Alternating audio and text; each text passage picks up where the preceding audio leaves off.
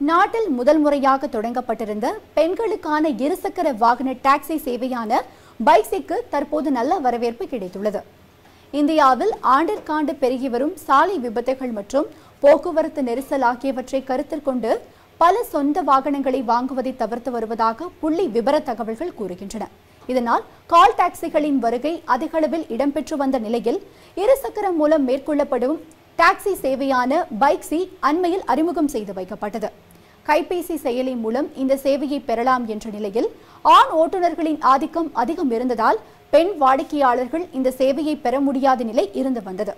இந்த நிலையை போக்கும் வகையில் அண்மையில் பெண் ஓட்டுநர்களை கொண்டு இந்த சேவையை பெண்களுக்கு அளிக்க முடிவு செய்யப்பட்டு நடைமுறைப்படுத்தப்பட்டது.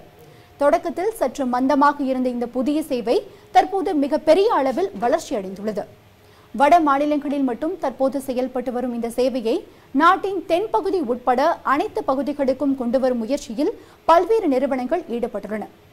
பயணத்தின் போது முதல் 2 கிலோமீட்டருக்கு 20 ரூபாய் என்றும் அடுத்த ஒவ்வொரு கிலோமீட்டருக்கும் தலா 5 ரூபாய் என்ற கணக்கில் இந்த சேவைக்கான கட்டணம் வசூலிக்கப்படுகிறது.